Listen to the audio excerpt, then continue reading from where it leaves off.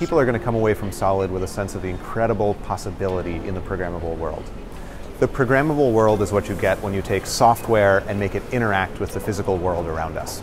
We're interested in creating a really broad conversation with a lot of different kinds of people who are involved in building the programmable world.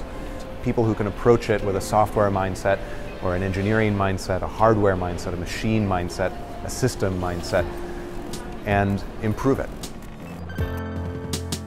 We're interested in prototyping, how you develop a way of connecting software to the physical world. Things like 3D printing, all the way up to complicated designs, something that might go into a jet airliner. We're interested in designing. How do you approach these design questions? We're interested in manufacturing. How do you bring about your idea in the physical world in large scale? And we're interested in the software that drives all of this, that's sort of the heart of these systems. The co-chairs of Solid are Joey Ito and myself, but we're supported by a terrific program committee that we're just putting together now.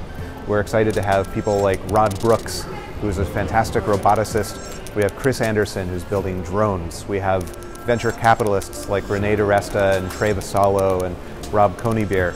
Solid is about bringing together all of these different communities, small startups, big tech companies, industrial firms, designers, independent innovators, academics.